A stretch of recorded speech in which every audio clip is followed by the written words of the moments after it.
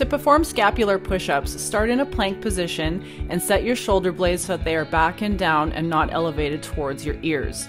You want to keep your arms straight throughout this movement, and to do the push-ups, you're just lowering your chest down to the floor and lifting it back up. You want to pretend that somebody's got their fingers in between your shoulder blades, and when you go down, you're trying to squeeze their fingers with your shoulder blades. This is an excellent exercise for overall health and movement of your shoulders, and also makes a great warm-up exercise.